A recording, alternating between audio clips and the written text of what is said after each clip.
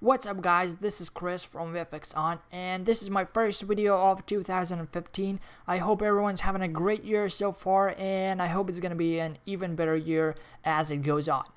So in this tutorial I'm going to be showing you how to import your logo that you have made in Photoshop, Illustrator or any other software into Cinema 4D and make it 3D.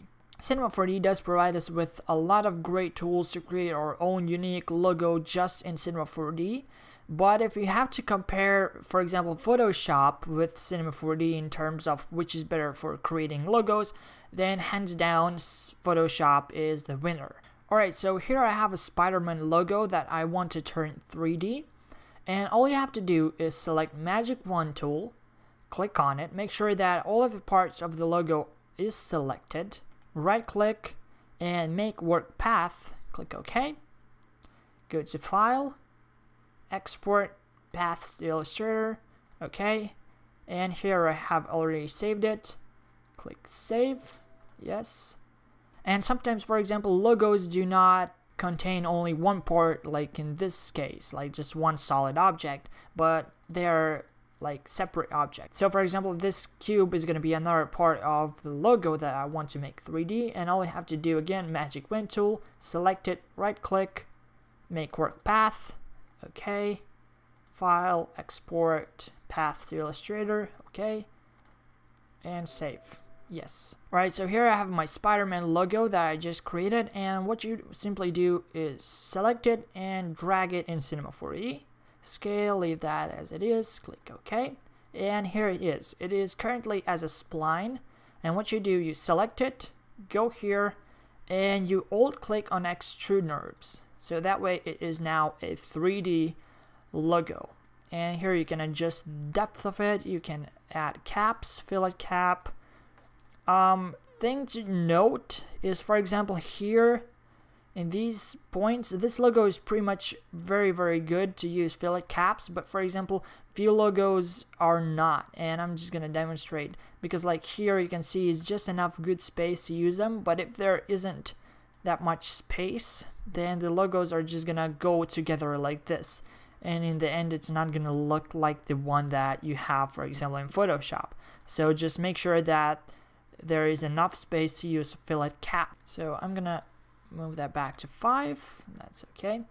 So in here I have the cube that we just created, and if I again simply drag and drop it into Cinema 4D, it's gonna create a new file, cube, but that's not what I want. I want it to be with the Spider-Man logo. So what we do is file, close, file, merge, and we select the file you want to be with the logo you have. So I'm gonna open up, okay, and here it is. Again, select it, alt click on extrude NURBS, and bam, it's 3D now. So that's how you make 3D logo with Photoshop. Alright, so now I'm going to show you how to import your Illustrator logo into Cinema 4D. So I'm going to quickly make some sort of logo right here. And you don't have to necessarily use text tool, but if you do, make sure you right click, create outlines, right click again, and ungroup. And what that does is, by create outlines, we create these paths right here and these anchor points, and we can adjust each letter. And when we ungroup, we can move each letter around.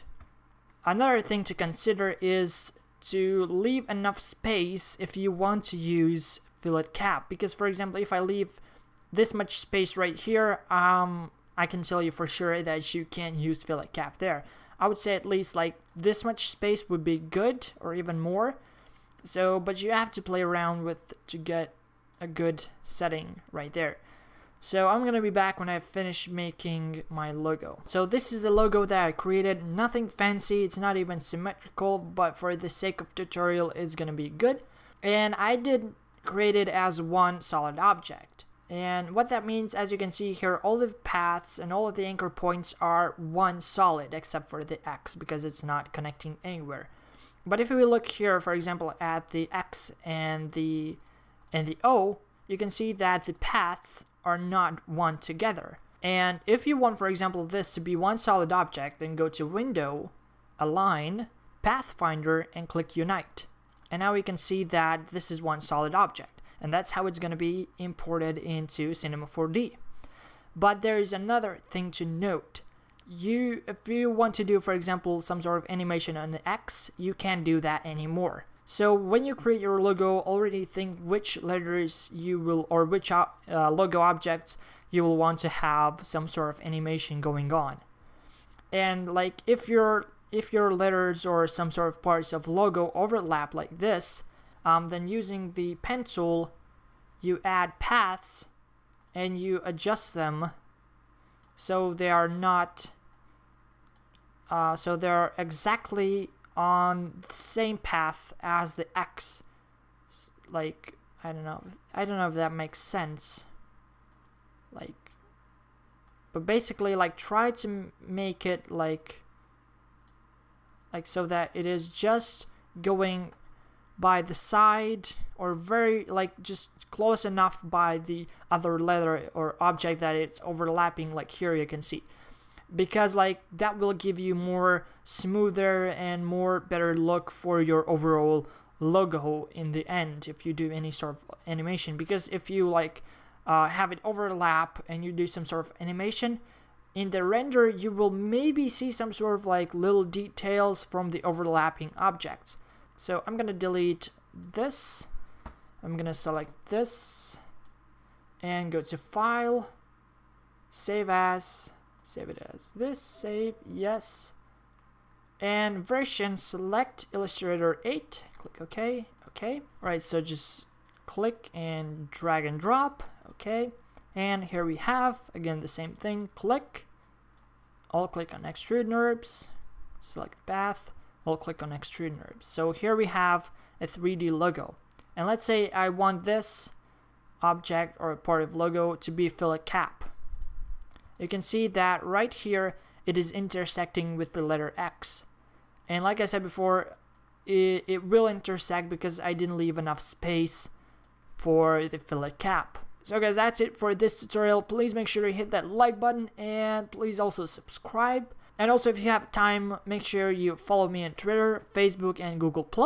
And I hope you guys are having a great year so far, and like I said before, I hope it's going to be an even better year as it goes on.